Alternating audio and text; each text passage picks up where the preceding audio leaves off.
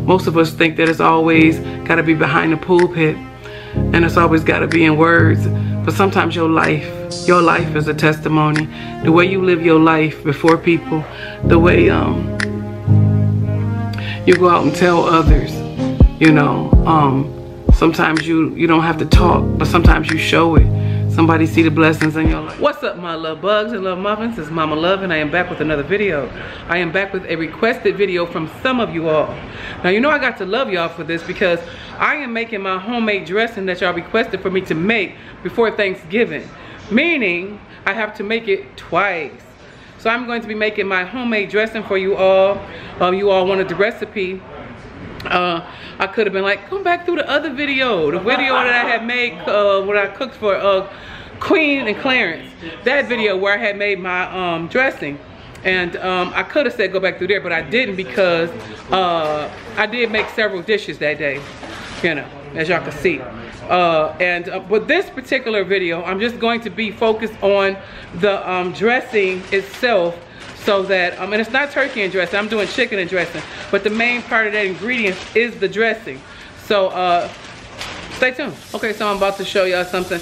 In my prior videos, y'all will see, you know, a couple of videos I did with me and my brother. And we was talking about how I am a great value person. And I did not realize this until he brought it out, because everything I do and everything I buy is great value, y'all.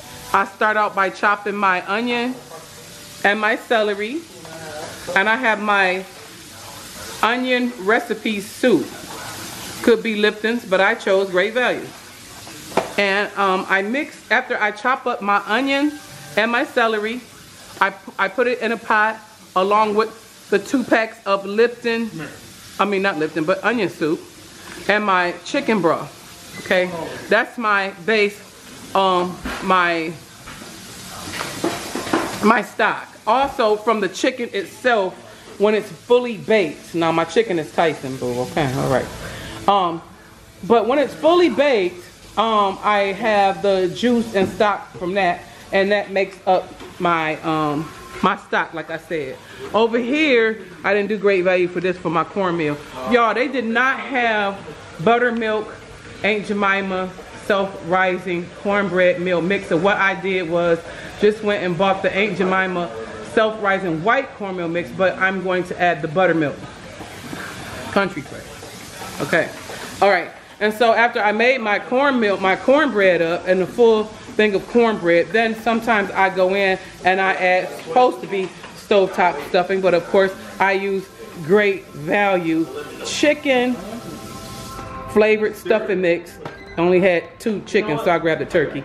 And I use that to make up for the bread. That makes my pan, my cornbread. As all that's finished, that crumbles up inside of that stock, y'all, with that chicken. So basically that's how it is. And then I add my, of course, my,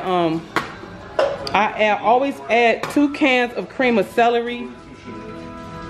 And I add 2 cans of cream and chicken. Okay, that is along with the sage and other seasonings that I do use. This makes up my dressing, and you will see as I'm finished and as I go along, this is going to be a great pan of great value homemade dressing. And I get a lot of compliments on my dressing, y'all. I'm known, they love me for my dressing. My recipe came from my mother and my auntie, my favorite aunt, my Aunt Dee Dee. She taught me how to make the dressing. This took years. I think it started back in 2000 when I just had to have her recipe. And she did a couple changes to it over the years, and she told me about it, but I won't touch it. Nope, like, nope, I'm keeping the first way that you gave me. I think she added 3 eggs to it. That's the only thing that changes that she made to it, y'all. But I'm not adding no 3 eggs because I just don't want to mess with it, you know. And also, I don't like stiff dressing. So y'all gonna see how I do it and how it turns out. So like I said, wait around. I chopped up my celery and I'm doing my onions because I'm fitting to create the stock. This is the way I chop onions. This is the way I do it. I dice them first. Sometimes all of them don't come off diced, but I think this is just enough because I don't want to overdo it. I already got, you know, gonna be seasoned. It's gonna have its flavor. I guess I could go ahead and put some garlic cloves in it, but I'm not gonna do that. Just gonna chop up my onions like so. Just make sure they're diced, just like I said, for my stock, because this is going to go in a pot, and I'm going to show you right now. Okay, so as I slightly wash this off, I'm adding the onion soup mix to that. Add 1 packet. Well, I'm just gonna go ahead and add 2. I usually don't even have to. Yo, I'm sorry, this is the way I am. I like to use everything that I have. So I'm putting 2 of these in here because it's just gonna make a great flavor, especially when I add the chicken stock to it. Right now I'm adding the broth, and it's gonna be accompanied with Great value. yeah, that's great value broth. Watch it, buddy. It's gonna be accompanied with 2 cups of water and placed on the stove to boil. I'm gonna let y'all know as I'm placing it on the stove here. This is my 2 cups of water. I ain't measured nothing, but to me it's 2 cups. There it is. That's how much I want. There's my 2 cups of water. And as that's doing that, that is going to come to a boil as I turn it on low here. Putting it on the low, y'all. Y'all want to always have this stock over here boiling away. You want just what I mixed up in it, and you want to always have it boiling away, y'all. So when your stock for your chicken, this way that chicken is in that roaster. I got my electric roaster here, and that chicken is cooking away. So that's going to create me a stock. And some of that stock is going to go over in here. By the time the stock goes over in here, you all, the chicken itself will be done. So that way,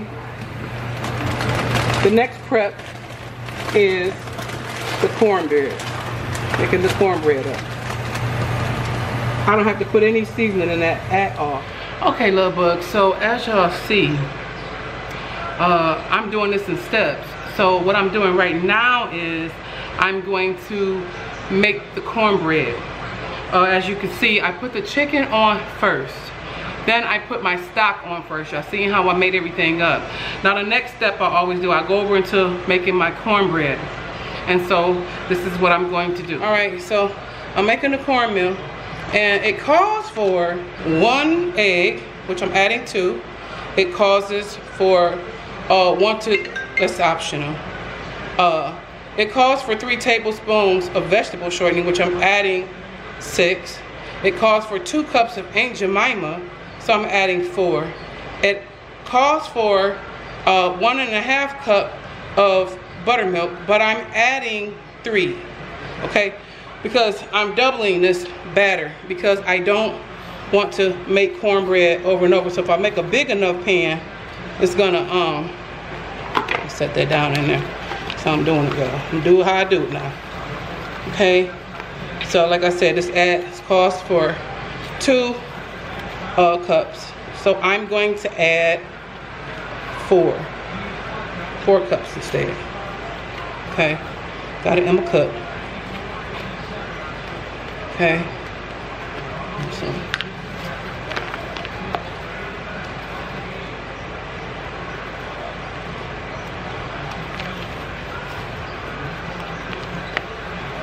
And one day I'm gonna have this down pat where I ain't even gotta measure this, because I got to the point, y'all, I don't be measuring stuff because I done made it so much. But I'm doing this for y'all, okay? Really. Okay, so this is the 4th cup. And like I said, it called for 1 egg. I'm adding 2. Double it, y'all. Double it. Oh, look at that. That's all right. Keep it moving. Keep it moving, boo. Okay? And so it called for 1.5 cup of buttermilk. Now I'm using buttermilk only because this is not Aunt Jemima, like I said, cornmeal. This is regular white. So I told y'all that. So this calls for 1, 2, 3. Y'all, if you're having a hard time remembering this, it's only on the back of the cornbread bag. And also, like I said, double it. You know what I'm saying? This is basically doing the math on it. I'm going inside with 6 tablespoons. I'm doubling it. 1, 2, 3, 4, 5, 6 of vegetable oil. I added my milk. My sugar was optional, which I'm not gonna add. And now, I'm just gonna stir it, as so, until the batter itself smooths out real nice.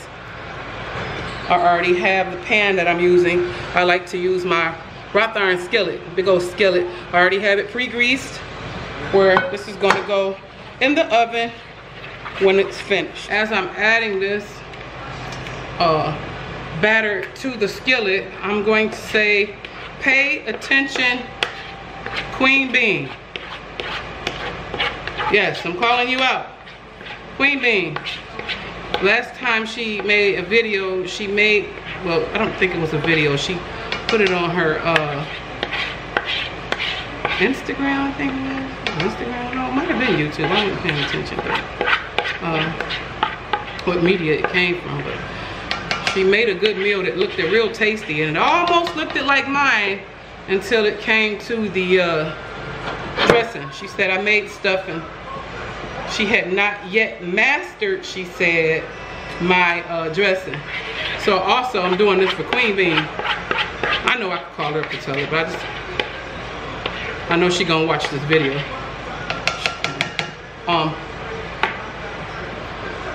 Careful of the steps, you all. I did. Careful of the steps. That's how it should look. Y'all, believe me, if this is not enough for me, I do have other breads that I'm going to add, y'all, and I will show you. I am going ahead. My cornbread is finished, and mix my cornbread up, I'm going to put my celery and cream of chicken, cream of celery. I mixed it in this pot. Y'all, I can tell the difference. Now, great value food is good, okay? But I can tell the difference from this and Campbell's soup, the Campbell kind. I'm going to go ahead and place this on the stove and warm this up, so this could be, you know, popping a little bit, you know. So I'm gonna go over here. I'm gonna put this on low. Let that be. Okay, so my broth right here, y'all see, and my chicken is looking good. I done stabbed it all up and went inside of there, y'all, because I want to make sure that my chicken, when I place it in my dressing and tear the meat up, that it's doing just like this. God. Falling off the bone. That's what I want it to do. That's how I know that my meat is done.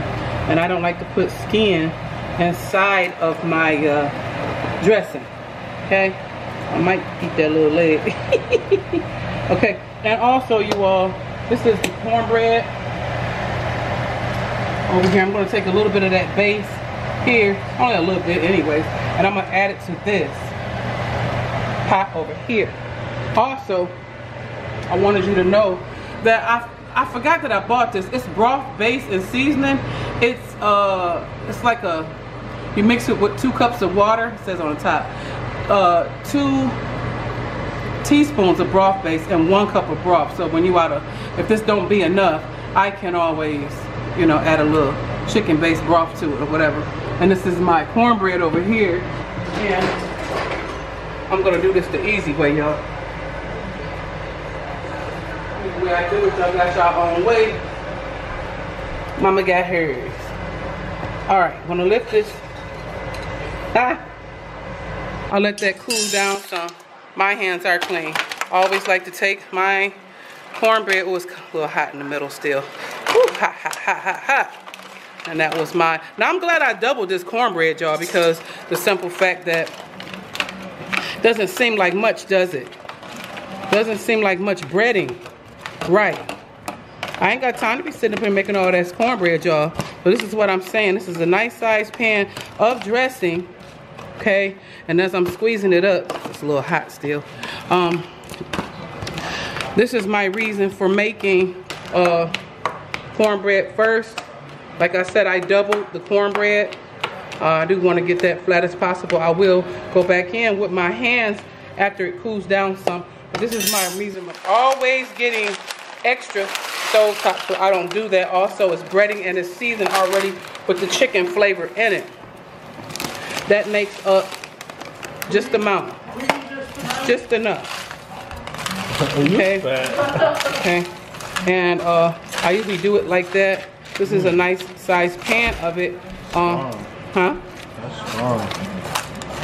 It's what? That's strong. Strong? Yeah, that's that chicken. Yeah, that flavor in it.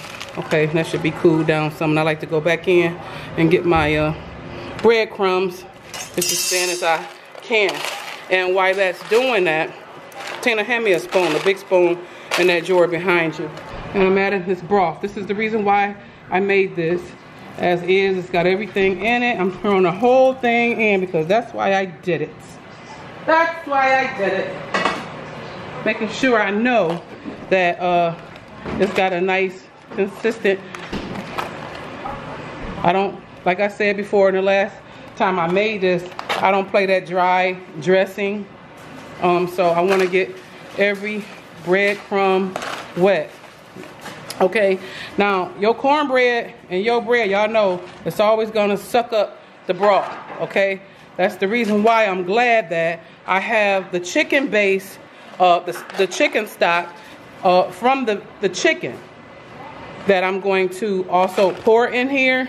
And also I showed you the chicken base that I had bought, 2 teaspoons and a cup of water. You can always add, you know, that's just like a quick chicken broth. That's what it is. Okay, and I'm adding to that. See all of this in here? This chicken base and that pieces of chicken, they're going right over in here. Of course, y'all know I'm not gonna leave that chicken in there. I'm coming back for that.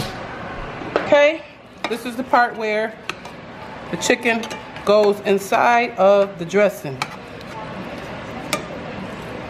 Getting all bones and gristle and skin out. Chicken looks so good. Oh my God. Lord Jesus. Skin on out. Oh, I love that crispy part. I'm sorry, y'all. Yeah. Oh, it's seasoned good. Tasting that?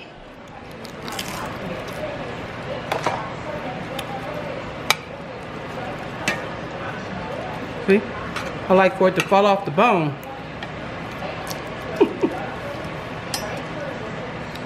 So that gristle and that bone gonna be in my dressing.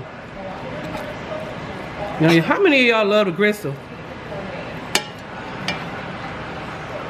Because the sister love the gristle, okay? Why you eat that? The gristle's good. You're not supposed to eat it. There you are. Nah, you for real? Yeah, you can eat the top part of the gristle.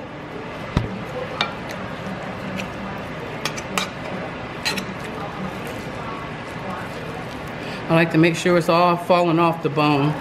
I want to make sure it's done. You want one of these wings, son? Get a wing if you want.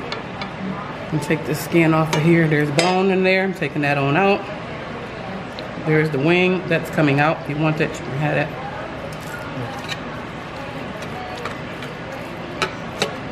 Yeah, I love making dressing. It's so fun. Especially when you know what you're doing. Okay, so showing you all that this is the meat all from the chicken. See why I like it falling off the bone? Look at that. You ain't hardly got no meat just left in there. It's all that. That should be left over. None of this mess should be inside your dressing. Period. These little bit. Yeah. Yeah. None of that should be inside your dressing. None of this. See all that? All of this. This should not be in your dressing. Period. This should be in your dressing. That's pure chicken. Fell off the bone, you know it's done. Alright? So, by me thinking and knowing that this chicken base wasn't going to be enough, I started me another stock over here. It's gonna work just fine, you guys. Believe you me. I know. Hold on, I see something. Look at that. See there? Not playing it. No. Not in my chicken. Not today. And you got, like you got veins. You come over here. And you got veins too. You get up over here too. Get up out my pan. Okay. Oh my God, we can't have none tonight. What a baby. You don't need nothing more to eat. I know you all. It looks dry right now, but wait till I get done with it, because it's not finished. Got my chicken all up in there like I want it. Hold up. I hope y'all paid attention to each step. Each step that I do first is important because it just all prepares it and it's ready for you. Okay? This is all going in the oven anyways. I barely ate these. I had something. Dang, man. Alright, here's my chicken base that I showed y'all earlier that I had made. There it is. I can't stand no dry dressing. Not gonna have it. I'm gonna set some more to the side because I got more. I'm gonna grab this butter in my hand and I'm gonna pour this here. This is all the cream of celery and the cream of chicken that I'm mixing in here. That's why I wanted that on the stove being ready because this also adds moisture and everything else with your chicken mix. That's what makes it. See that? See that bread coming to life? Moisture. Like I said, it's feeling and looking right to me. I ain't even finished mixing it up yet. You know how y'all know just about how y'all want y'all dressing to turn out. You want it moist looking. You don't want it dry and stiff like I just had it before I added more chicken broth base to it and before I added the cream of chicken soup to it. You don't want it like that. You want it like this because I'm gonna put all them pretty little seasonings in it like sage, poetry seasoning, seasoning salt, garlic salt, onion powder, and black pepper. Those are all the seasonings that I'm putting in. Y'all pay attention.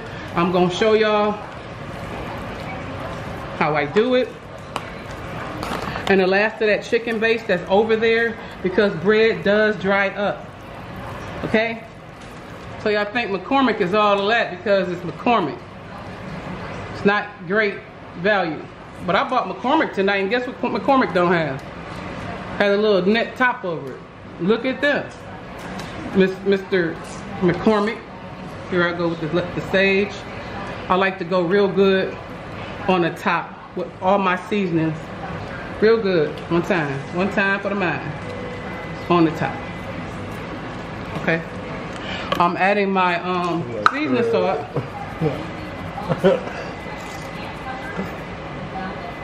Guess what I forgot, y'all? Forgot my poetry seasoning. Wonder if there's some up there. I got my onion powder.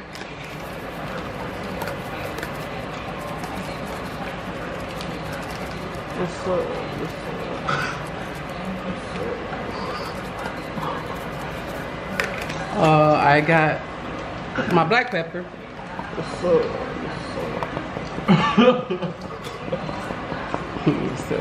So now that I got all my seasonings, like I said, I like to mix one good time because that's gonna be it. I'm not the type to keep going through some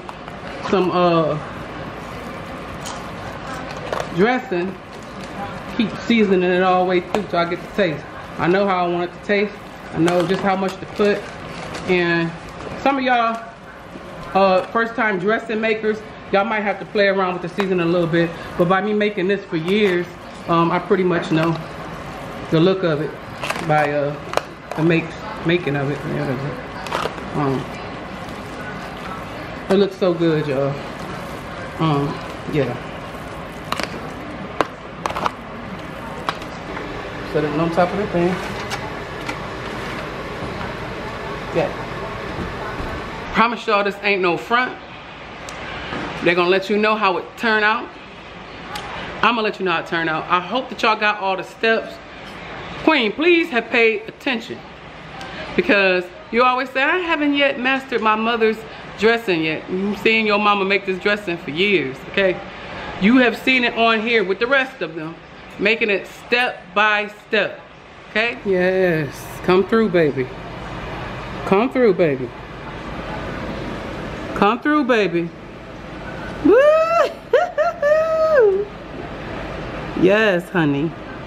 And as you get done, your kitchen should appear as it never happened, okay? I just want to show y'all something right quick. While I was preparing that, I just came in first and threw this on. It's some green beans and white potatoes, baby. That's gonna be cooking for a minute. And I got a big fat smoke neck bone at the bottom of that. I got my potatoes, my green beans and white potatoes. And I'm gonna let y'all know.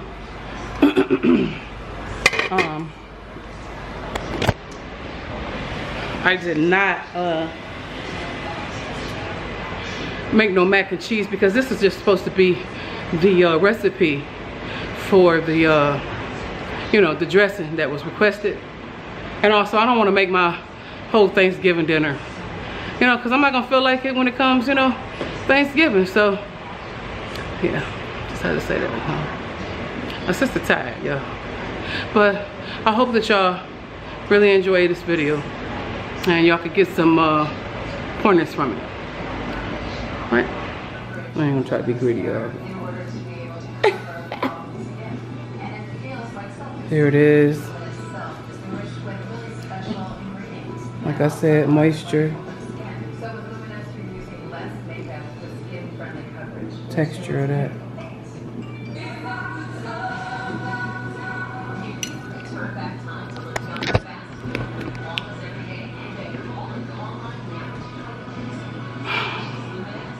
Y'all could throw this tray across the room, it tastes so good.